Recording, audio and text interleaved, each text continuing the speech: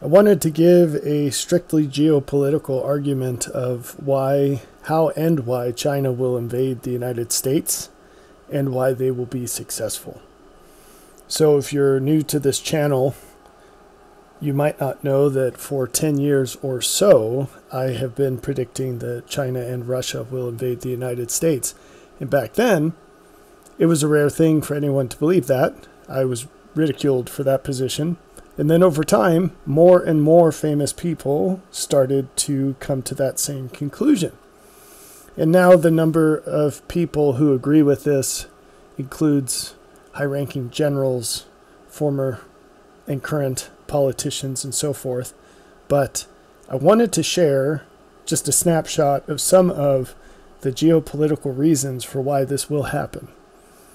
The only question is when it's going to happen, and I guess precisely how. But I want to give you some ideas about this so that you can start to wrap your head around the reality of this, because it's going to happen.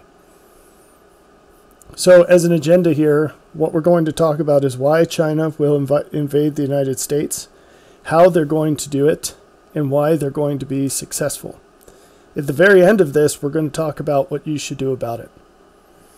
So let's start with item number 1, why China will invade the United States. Many years ago, I read a book by Jared Diamond. I'm trying to think of which one it was. I think it's called Collapse. He's the guy that wrote Guns, Germs, and Steel. He got a lot of positive renown for that. And in preparation for this video, I actually went back and reread the chapter in question, but he's got a chapter in one of his books where he extensively talks about China. Now, this book is at least 10 years old, and I think it's actually probably is closer to 15 years old at this point. And what's amazing about this is he just lays out this Loctite case for why China has to come to a conflict with the United States. There's no other way to put it. And in short, the argument is the United States, the U.S. consumption of goods requires global resources. The standard of living in the United States is too high for the United States to provide its own resources to meet it. And it has been that way for a long time. And China's on the same path. And so one of those two things has to give, because there aren't enough resources in the world to satisfy two countries that live the lifestyle of the United States. And the survival of the Chinese regime requires a constant increase in the standard of living of those people, or else they won't tolerate it. So he then goes into detail about how polluted China is, how they don't have any natural resources left. Their country's giving up some measurable percentage of its arable land every year to soil erosion and salination of the land, which happens when you irrigate. They have all kinds of very strange natural disasters. They have sandstorms all the time, which further erodes the soil. They have and destroys crops. They have weird pests. Most of the worst diseases in the world have come out of China over the years, whether it's most recently with COVID. Of course, that wasn't in the book, but also plant diseases. So the Chinese, there was a Chinese disease that killed all the elm trees, the Dutch elm trees all over the United States. There's a chestnut disease and so forth. So these have been serious problems. Lots of invasive species coming out of there, like the Chinese carp. And so, of course, they've decimated the home country, and they're in a lot of trouble. They can't produce nearly enough food for themselves. Now, China's been quietly, for those in the United States, but not if you're in these countries, quietly reaching its tentacles around places like the African continent, where they're using deals, financial deals, to basically take as collateral huge segments of natural resources in these countries, these resource-rich countries, because China is very wise about how they deploy their capital. They're printing money just like the United States, but instead of spending it on really stupid things like we are, They're spending it on things that will set them up in a better position as the current system falls apart. So, in short, it's going to happen because China and the United States cannot coexist under the non-negotiable constraints that each has. So neither one's going to back down, which means there has to be a conflict and one will lose. So now let's talk about how China is going to do this. And this bleeds into why they'll be successful.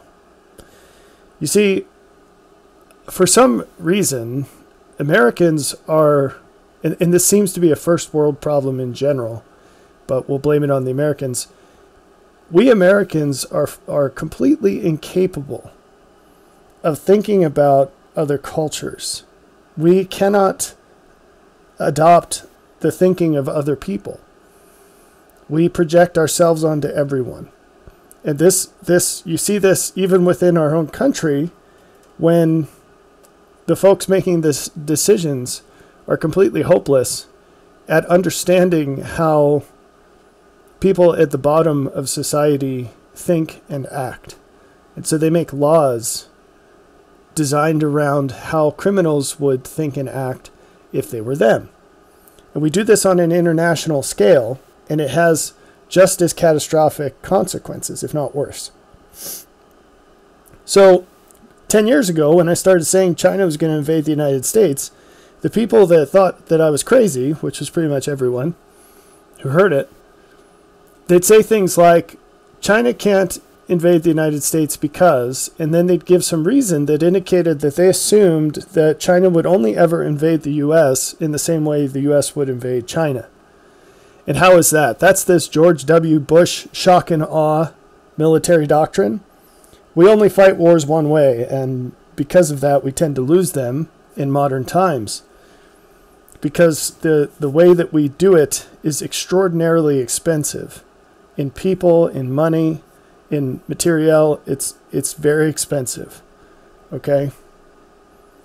So look at how we react to these balloons floating over the country that China is deploying. It's a wonderful case in point. Or look how we're responding to the Houthi attacks on the ships in the Middle East. They're sending up drones that cost maybe $1,000, and we're responding with things that cost orders of missiles that cost orders of magnitude more than that. You know, they're launching these dollar store attacks, inflicting significant casualties, and we have to deploy billion-dollar ships to counterattack, and it's still not all that effective. And so there's a huge mismatch because almost everything we do in this country, militarily, it's optimized on enriching the military-industrial complex instead of actually winning.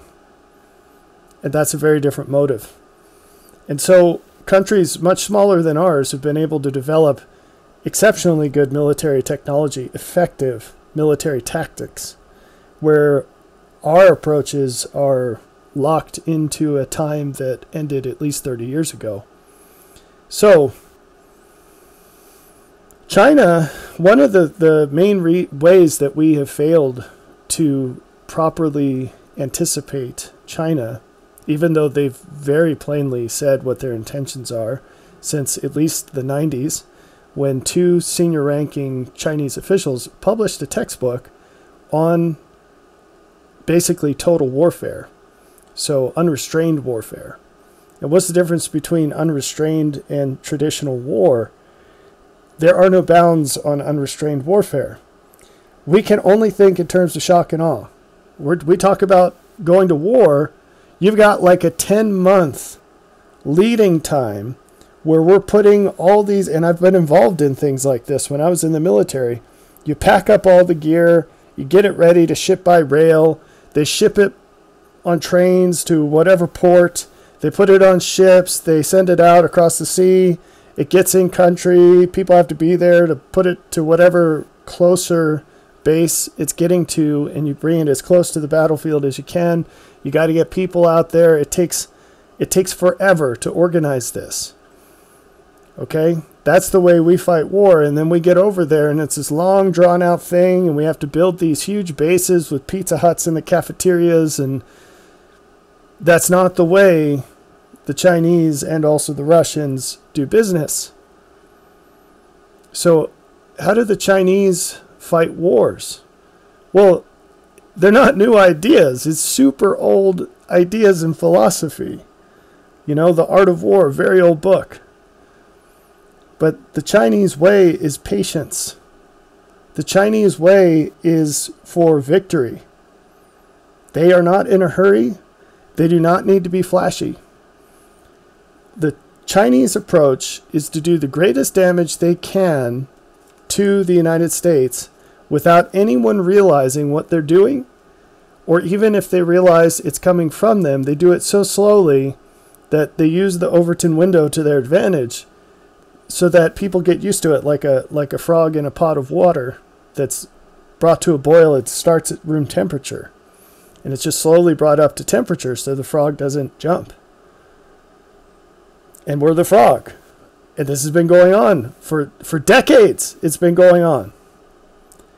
It's this mix of things that no normal person realizes how much China's clandestine war, which already started, it's already ongoing, how much of that is touching their everyday life. But let me help you get acquainted with this.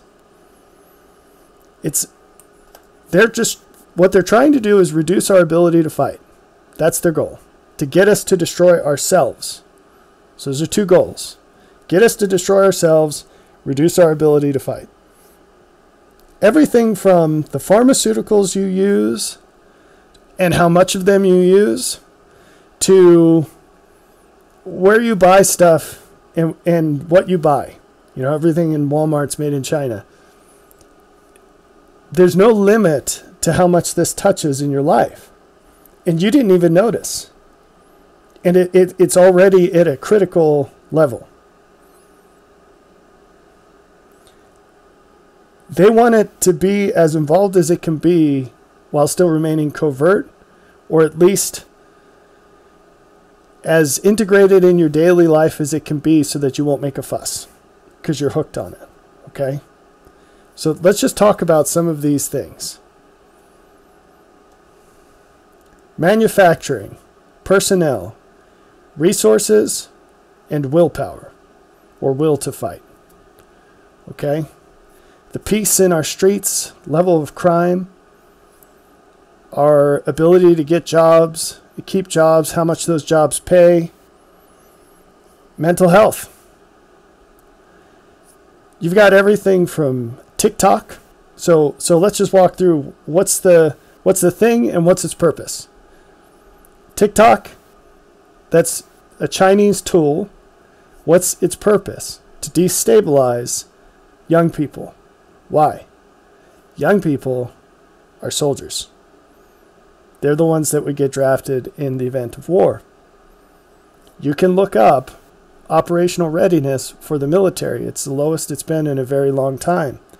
A huge percent of the military-aged youth in the United States is disqualified from service because they're either crazy or they're fat. And that's even before, they're not going through basic training. A whole bunch of them would drop out because it'd be the hardest thing they've ever done, and they'd be completely overwhelmed, even though, speaking from experience, it's a piece of cake. So there you go with TikTok, right? Did you know that the Chinese are partial sources of funding for Black Lives Matter? The Chinese government supports that. Why do you think the Chinese government would want to support Black Lives Matter? They want to destabilize the country. Race wars are an easy way to get us to destroy ourselves. Illegal immigration. Why do you think the Chinese government would support over 10 million people coming into this country illegally? Well, for one, they're pumping their own soldiers into the country to prep things, probably to do things, and also to wait for commands. But how many of over 10 million are Chinese soldiers? Only a small fraction. But how small does it need to be? You really don't need that many people to completely destroy a first world country. Once they're in, and if they're trained to work by themselves, it's really not that hard. But the thing about the Chinese is that they're all about overwhelming force. And they're all about leveraging that without even firing a shot. They're very strategic and patient. So don't think when people say, oh, the Chinese are going to invade, don't think in terms of, oh, tomorrow there's going to be this fleet of ships and all these aircraft carriers and jets and bombing campaigns, and that's not the way it's going to happen. By the time it gets to that, everything will have been done that can be done, no matter how long it takes, to soften things up so that that can happen as a minimal amount of that. We might see a preview with Taiwan, depending on how they do that. All right, so what else? What else? And this is just a smattering. We have no idea what percentage of our government leaders are bribed or blackmailed by the Chinese. We know, there was that high-profile Democrat guy. What was his name? So his girlfriend was a Chinese spy. She was really a prostitute and got all kinds of secrets off of him. He got off the hook somehow. He's still in Congress. I think Nancy Pelosi's driver, Chinese spy. Mitch McConnell's wife. So all these people, I should say alleged, right? Alleged Chinese spies. They're very close to China. And these are just the ones we know about, but it's happening in broad daylight and no one cares. Why on earth would now former Speaker of the House have a Chinese national as a car driver? That doesn't sound like a good idea.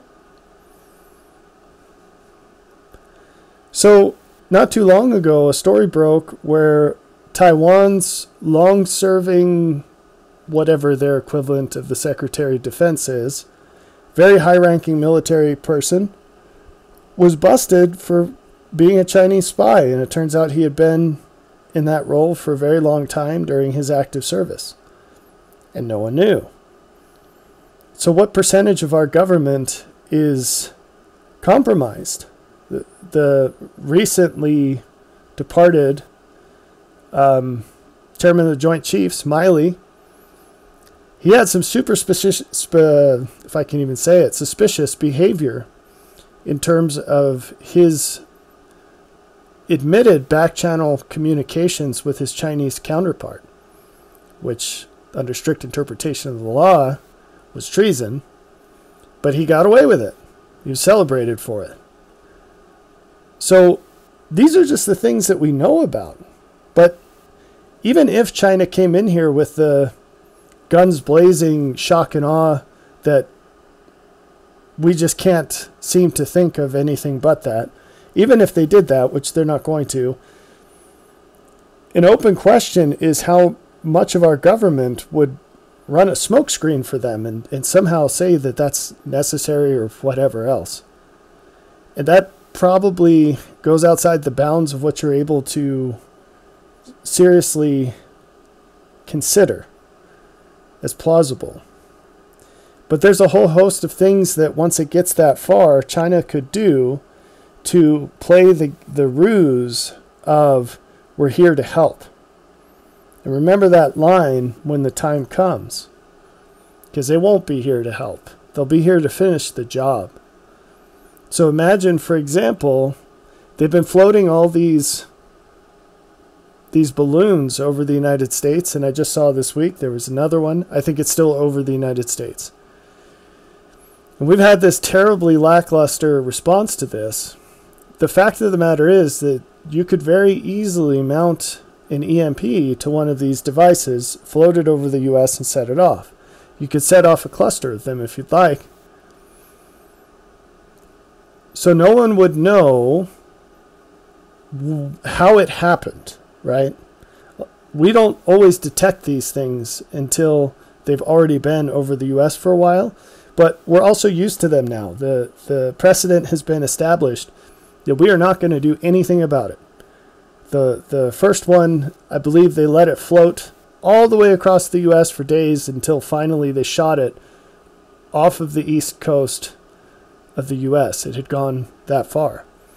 And so if we're in this such a passive mode, they're not even doing anything about the one over us right now because they say it's not a threat because it's only about 2 feet cube. So you could imagine that happening. And then if something like that did happen, then our government, whatever communications ability remained, which would probably be very little, even if just amongst themselves with some kind of emergency response, they could say, well, we need international assistance, right? And then here come the Chinese. That's a very plausible situation. And that's another thing people don't understand. There's a whole list of things that could be done by a nation like China to a nation like ours where no one would know where it came from. This isn't 1983 where ICBMs would be launched out of Russia and our detection systems would know and we'd have time to respond before everything got hit. There are so many things that have plausible deniability. For example, a cyber attack on the power grid. There are a lot of people, relatively speaking, there are multiple entities who could do something like that, and it's not a guarantee that we'd have any idea who did it. It's not an ICBM where you know where it's launching from. Especially if, instead of a cyber attack on the grid, if it was a personnel attack on the grid. So I saw recently that at least 20,000 Chinese have come in illegally during Biden's term over the southern border. They're also coming in, there are a lot of Chinese people coming in from the northern border, where we really don't have any infrastructure to stop that. Well, let's just suppose that 10% of them were actually Chinese special forces. They could really do a lot of harm without anyone knowing who was doing it, especially if somehow they coordinated to do it all at the same time and do something like bring down the grid. But there are smaller things that can be done over time without the big drop, we'll call it. And those things are already happening. Now, how many of these you could chalk up to coincidence and maybe something else is causing them? I don't know. But you've got trains derailing. You've got food plants blowing up left and right. You've got all these things are happening where it just seems like a lot of bad things happening all at once. And magically, no one ever gets caught for any of this stuff. It's always just an accident, right? So how much of this can happen? And this is another thing where our limited thinking really harms our ability to anticipate the risk. We think in terms of really big actions and really big reactions. We don't understand death by 1,000 paper cuts. There are a lot of food plants, probably fewer than you expect, but there are a lot. And so what's 1 or 10 or even 20 mysteriously blowing up? But it has an effect. And the name of the game is to stay under the radar, but in aggregate, cause serious damage. And that's what's happening. Let me give you one that you may not know about. So we all know the housing market is on steroids right now. The cost of living is going through the roof. And you are probably fully capable of listing off how extensive a problem that is and why it's a problem, right? But do you know why it's happening? Well, it's a complex situation. There's a lot of pieces to it. There's inflation. There's that counties keep increasing the requirements to comply with building codes, and it costs more and more to build a house. All sorts of things, right? Regulations, inflation. There's the fact that boomers aren't downsizing like everyone, as quickly as everyone thought they would, and that has to do with interest rates. And then you've got tons of illegal aliens coming over the border, and so there's not enough houses and all this stuff, right? What you probably didn't know is that the Chinese are buying tons of houses. And disproportionately, they're buying them in California. Now, any of you who live in a place, and there are many of them, to which Californians are flocking, because people don't sell their house in California to move to Philadelphia. They don't sell their house in California to move to Baltimore. They sell their house in California and move to Montana or Texas or Utah. And unfortunately, there's a small set of states that are having to deal with the problem of Californians moving in. And what is the problem? It destabilizes local politics big time. It creates the need to build a lot more public schools, which increases property taxes out the wazoo. It really skyrockets the cost of housing because those people are coming in from a different market. They have tons of cash, and they'll pay any price. And so even if the inventories are low, which they are because interest rates are high, so people can't sell their house and move into another one because they take a huge bath on the interest rate differential. Well, the Californians will pay any price, and they'll still have cash sitting in their pockets. So here's the question. If you're in California and you want to sell your house, who's buying it? Because everyone's leaving. No one's going to California. Everyone's leaving. Is some illegal walking across the border and paying over $1 million cash for your house? I don't think so. So who is? The Chinese. Over 1/3 of home purchases in California in the last year were from Chinese. I mean Chinese nationals or businesses. So I'm not saying Chinese Americans. I'm saying Chinese. So what effect do you think that has? Well, it keeps the home prices high. A lot of these houses remain vacant. These people aren't even moving in. So tell me this. I know China is a huge country with a lot of people. But how do so many Chinese people have the ability to drop over $1 million in cash? Last time I checked, the exchange rate isn't that great. How do they have so many people with so much money? Now, some of them are no doubt private citizens just trying to get a good investment going. But not all of them. And who knows what kind of programs they have to subsidize this. Where just, again, on the sly, they're just like, hey, if you want to do this, we'll help you. Who knows? Who knows how that works? But what we do know is that they're jacking up the house price in California. And then those people that sell, they're moving to other states to jack up the price there. Now, why would you want this to happen if you were the Chinese government? Because bad things happen when people can't afford to live anywhere. And not just homelessness. That's sort of on the tail end of it. Everything gets worse, right? It's death by 1,000 paper cuts. And none of it is directly traceable. Now let's talk about fentanyl. This, I think, has been their most successful play. So where is the illegal fentanyl created? It's manufactured in China. They know this. You can do mass spec analysis on chemicals and find out through the isotope signatures where they're from. The government knows that the illegal fentanyl is coming from China. And it's coming across the borders, but it's even just getting mailed internationally. That's how fragile our system is. It's okay, it just comes right through.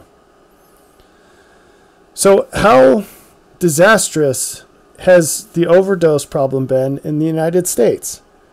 Even so, at this point, I think everybody knows someone who has died from an overdose. Maybe they weren't super close to you, but in many cases they were. And it's very sad. It's a serious problem.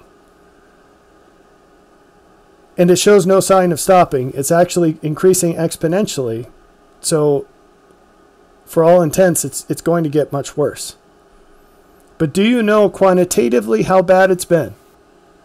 Well, I'll tell you. The United States was involved in World War II for 4 years. Did you know that in the last 4 years, more Americans have died from overdose than died in World War II? Think about that. Think about that. And that number, of course, dwarfed the ones that died in Vietnam. More Americans die per year from overdosing on drugs than died throughout the whole Vietnam War. Think about that. And no one seems to care at all. That's the frog in the pot. People are so used to this that the only people that talk about it are those who have lost someone. And they're just talking about the loss, not really the problem. So, China is successfully killing more people per year than the Vietnamese did throughout the whole Vietnam War. And we have not declared war on China. We're not doing anything about it. They have already killed more Americans than the Germans did in World War II. Just through that. And no one cares. Now, in saying all that, I also have to say, because I am a preacher, I don't think that this is some magical problem that exists on its own. People have free choice, and we're not discussing that side of the issue. I'm just trying to draw attention to how big of a problem this is, and that it's exactly what China wants. By the way, the kinds of people who die on overdoses of drugs, that's also a targeted demographic. I mean, there's only so much you can do in a lot of ways. Making dirt cheap, highly powerful drugs, very easy to overdose drugs. It's a lot like floating balloons over a continent. You can't control the wind, but you can launch as many balloons as you want, and in aggregate, they'll do what you want. Disproportionately, overdose deaths are among young people. Exactly the people that would be putting on uniforms and fighting. Right? It's also working class people who are exactly the folks who work in manufacturing. If you know anyone in manufacturing, what they'll tell you is, we can't find enough people to fill these jobs because they can't pass drug tests. And you remember one of the 4 things I listed are, how does manufacturing affect our military readiness? Well, pre-war, it's certainly an economic component, right? But during a war, someone has to make the vehicles and the tanks and the armaments, the bullets, the missiles, the planes. And we don't have the manufacturing base that we did post-World War II, or pre. But at that time, where has it all gone? To China. To China. We've outsourced our ability to fight against our enemy to our enemy. We've done the same with pharmaceuticals. Some terribly high percentage of the process for every pharmaceutical product comes out of China. It's if during COVID, for example, the reason there were drug shortages is that the pharmaceutical companies weren't getting the ingredients from China. Because that was all shut down, obviously.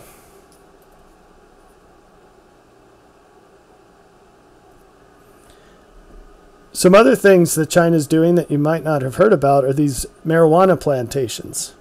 So when the Chinese illegals come into the country, they know where they're going for the most part. There are plantations, complete operations of illegal marijuana growing, for instance, set up all across the country. There are over 1,000 of these. They're all over the place. And so these folks come in and they get to work and they make marijuana and they sell it. And so that's a double whammy, because not only do we have a group of people who are here illegally, they're also working without paying taxes. They're also making drugs illegally and then selling those. And so you're getting a stack of benefits that makes the United States worse off. And from time to time, they're getting arrested. But like I said, the number of these plantations just keeps increasing. So whatever they're doing, they're not successfully curtailing that in any significant way. And it just goes on and on and on. So it's actually the easiest thing in the world to prove that we're going to go to war with China, because China's already at war with us. It's easy to prove that China is going to invade because they already have. And they're operating with impunity. No one's doing anything about this. It's just like the balloons. We know they come from China. Instead of confronting them on this, if we even talk about it, their ambassador and all of these other Chinese officials are basically saying, how dare you? They understand that in the United States, it's not what you do that matters, it's how people feel about it. And so they come at us with, you're hurting our feelings, and we don't do anything about it. So they do more of it. Why would they stop? Now, in saying all that, it might give you a false sliver of hope, because you might think that maybe something can be done to stop all this. There's nothing that can be done. It's going to happen. One of the reasons it's not going to stop is because at the end of the day, when you're dealing with an enemy, it's going to come to blows. If neither party backs down, it's going to come to blows. The Chinese will not back down. Their national survival requires them to take us out, and the national culture does not allow them to turn away from a challenge. It's very important to them. So it's not going to happen.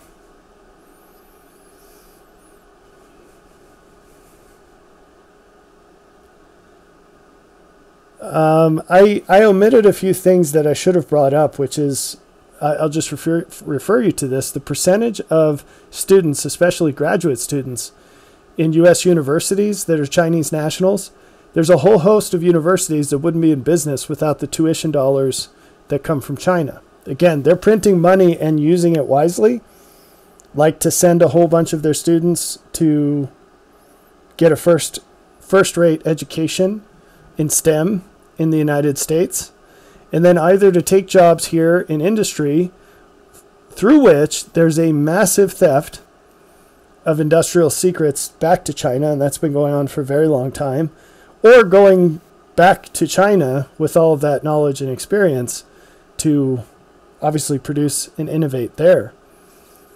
And there are people all over the place, whether in university faculties or key industries, who are Chinese nationals, and they may or may not be spies. And I'm not saying everyone I'm not saying everyone who's a Chinese national is therefore a spy. But their culture works very different to ours, and loyalty to the party above all else is very highly regarded. And it's enforced. They have police departments on U.S. soil operating illegally, and they shake down Chinese people that aren't towing the line.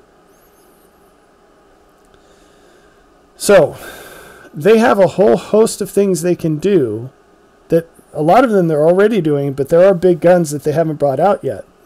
So the intentionality of COVID is up for debate, but every first world nation, including ours, has the capability right now. They have an arsenal of biological weapons that they could deploy anywhere if they wanted to.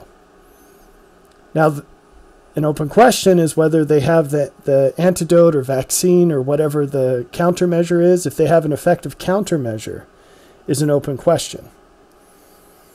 But what COVID proved, just like these balloons that they're floating over, is that if it had come out of China and if it were intentional, no one's going to do anything about it.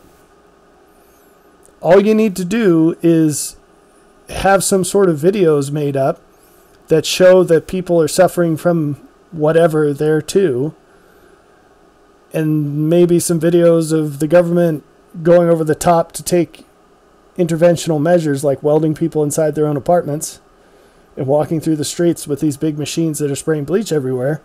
And the international community will just assume that it was an accident, even if it did come from your country. I mean, that's pretty easy to organize.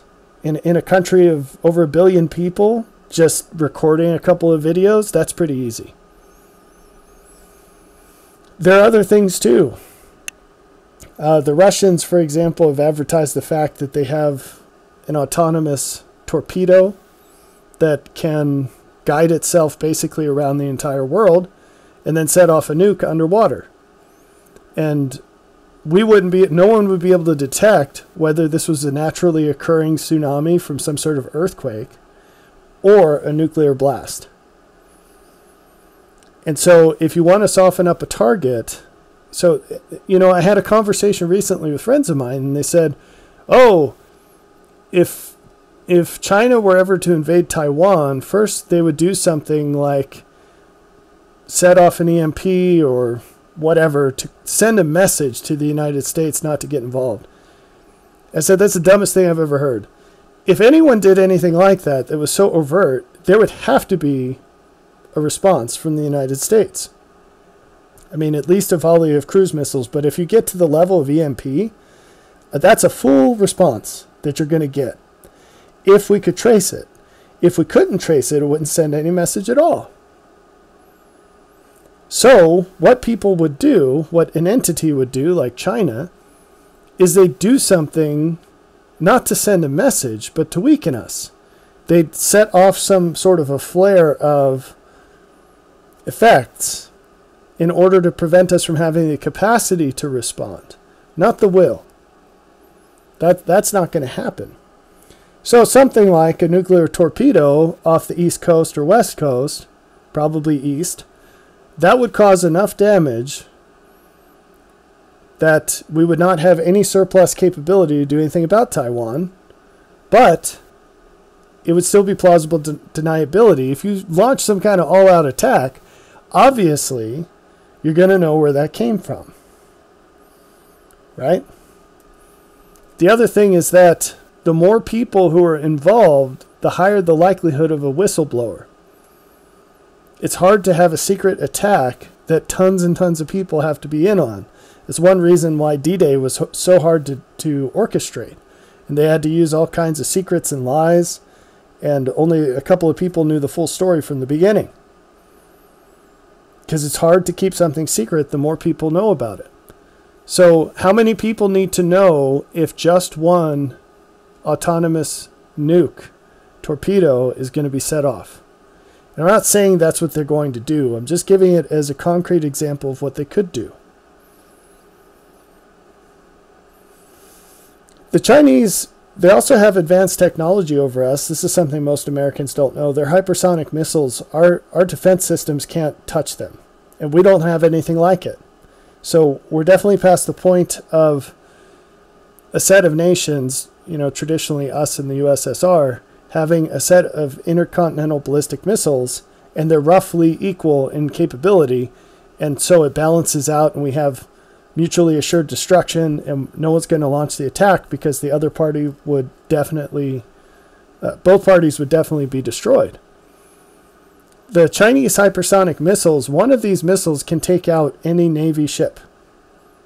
Effectively, their missiles render our Navy useless. The only exception there is the nuclear subs. So now you go down from having to defeat the entire Navy to having to deal with, I can't remember how many nuclear subs we have. I think it's something like 11, but I really don't remember. It's not that many. So if you're China, the challenge becomes, how do I bribe or otherwise disable those 11 subs?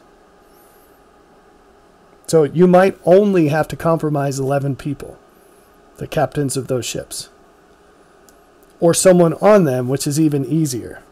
Although it's hard to get someone on a sub, I'd imagine, not like I've tried it, to sabotage the ship, because if it goes down, you do too. So that's probably a little tricky, but I'm sure those Chinese geniuses have something figured out. I mentioned diseases. Let me give you two more here. One, the fact that the Chinese are Chinese is a huge point of leverage. What do I mean by that? Well, it turns out that there is a such thing as a genetic specific disease. The United States is a diverse nation.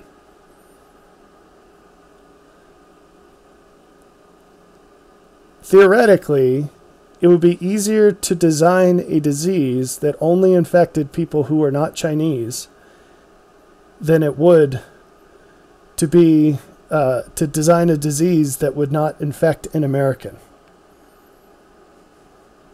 And hopefully it makes sense as to why.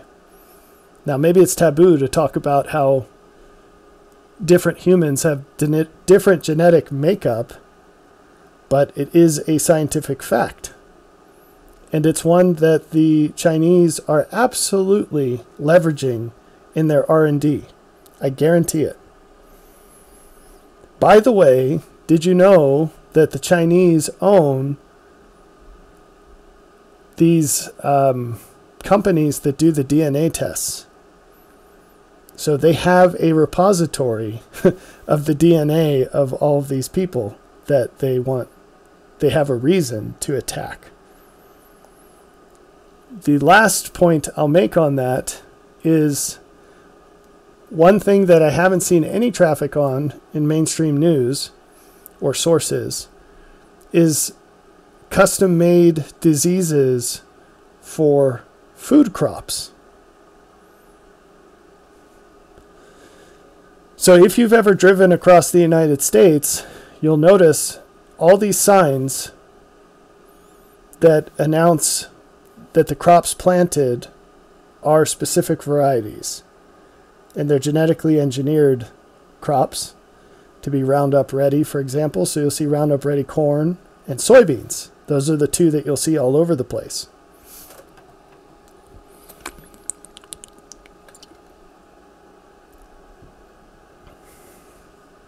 This idea is not too far from the one about human diseases. If you're trying to design something, it's much easier to design a virus, for example, any kind of disease, it could be bacterial, that acts on one species of plant than multiple species of plant. And difficulty aside, think about the value of the specificity. So I mentioned one of the reasons that the Chinese will invade the United States is because they need more resources. They have access to global resources, but the United States has more and more fertile farmland than any other country in the world. We are exceptionally equipped to grow food. It's one of the main reasons our nation has enjoyed the prosperity that it has. If you wanted to cause some sort of famine to soften up the United States, which would be a very good way of doing it, you'd probably want to take out Roundup Ready corn and or Roundup Ready soybeans. Because if that crop died in the middle of the season, before harvest, but late enough that nothing could be replanted, or whenever it died, if you managed to introduce a disease that prevents it from growing, you would completely destroy the food supply, because that's a massive percentage supply of our calories, even either directly or as animal feed. And it would cause tremendous explosion of food prices and food shortages and starvation. A lot of people would die from it, and a lot of people would be in a really bad way. But if you did it like that, you wouldn't have to worry about the downstream effects on the farmland, because all it would do is prevent you from growing those two crops. Interesting, huh? And so, if I had to make a prediction about how this is going to go down, I'd say what we could expect is more quantity and intensity of plausibly deniable effects, actions from the Chinese. And I would expect them to fall into the patterns we've discussed in this video. But they might have something else that's clever up their sleeve. What I would not expect is for any overt attack from China on the United States to occur without a lot more hardship and death occurring before it from these activities. So, with that in mind, what should you do about it? What's the point? So maybe I've persuaded you. Maybe some of these ideas are valid. Maybe some of them aren't. Maybe I've missed a whole bunch. But if there's some nugget of this that resonates with you, that seems plausible, that seems believable, the question is, what should you do about it? I think the best way of thinking about this is imagine a bunch of people standing around and someone's cutting down a very large tree. Now, in reality, if this were to happen, you'd want to know where the tree is going to fall so you can move out of the way and it won't hit you. With this situation, if you live in the United States, the tree is going to hit you, and there's nothing you can do to not get hit by it. And so if you know that you're about to get hit by something, probably the only thing you can do is try to get stronger, so that when it does hit you, it doesn't hurt you as badly. Now, it might seem ridiculous to make the argument that there's something you can do to somehow be in a better place when something so terrible as a successful foreign invasion occurs. But I disagree, because what's on the inside of us is much more important than what's going on outside of us. One of the downsides of living in a prosperous nation is that we're given pretty much every reason in the world to be soft, weak, and probably pretty unhappy people when it comes down to it. The cause of this and why it's so hard to see, it's linked to this prosperity. When you take away that situation and you put that kind of person in a different situation, it becomes very evident, but it's also too late to do much to change. So now is the time to become a better person, to spend the time doing the things that you truly believe are important for yourself and for those around you. And I believe very deeply in Jesus Christ. And I know that there are a lot of people out there who call themselves Christians and do things that are easy to find fault with if you're not in that. And I see where people who have that position are coming from, and I share a lot of their same ideas about it. My take on Jesus is very different, because I have found that when you are actually an honest person and you actually live the things that he taught, it changes you, and it changes the way that you feel about yourself and others and the things that you do with your time. And more than anything else, it changes the meaning that you have in life. If you have a strong enough meaning, you can in fact endure very terrible things. And you also have a strong reason for why you'd ever want to. It turns out that the reason we're here, it's not just to preserve our own lives. It's to make ourselves better people and to do what we can to help others find more joy. And I have found that that's a set of ideas that you can put your weight into, and it will carry you through any level of difficulty in life. And so, if you think that any of these things might happen, I think and I hope that you will use it as motivation to do more, to think about who you are and who you'd like to be, and to take steps to become more like that person. I sincerely believe that the things that are coming in the relatively near future will be harder than most people can imagine, let alone what they've lived through before. And so I strongly encourage you to take this seriously, to do your own research, but more than anything else, to spend time seriously working on yourself and orienting your life to the benefit of other people. The good news is, even if I'm 100% wrong about all of this, if you find a way to make yourself a better person and spend more of your effort on the happiness of others, it will pay dividends, no matter what happens.